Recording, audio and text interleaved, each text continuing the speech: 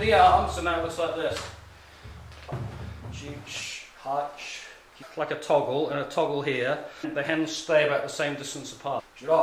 Kick with my right leg, maegeri, and then do that movement.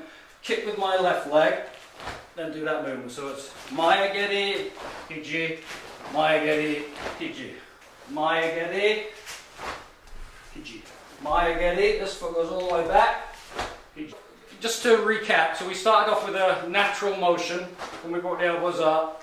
Then we start turning into a technique, and then we can like direct the technique, change it to a kata technique, where after the kick, I do that, and this is... I think we have to understand the natural way the human body works is going to be the most efficient way to achieve any type of physical activity. We want to go with nature, not against it. So watch closely, it relies on this. Move, your arms tend to move in these directions. Making that bigger movement.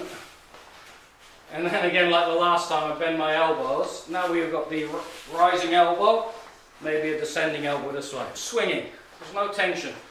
And as we start to bend the elbows, hatte, hiji out there, rising elbow, and ushiro, hiji out there, a back elbow. Niju ich, niju ni.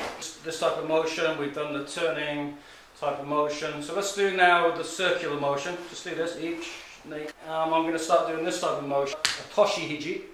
And we see it in things like furunfa. So it's not only about descending elbows, but that's definitely seizan kata. So anytime you hit up or do that, there's also an implied elbow the other direction. Circle, drop that elbow.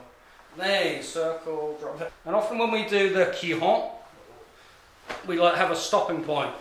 Application, the stopping point is when it hits something and travels through it. You hang on, reach up, pull down. You know, like in a train, you have the emergency cord. Up, down, side.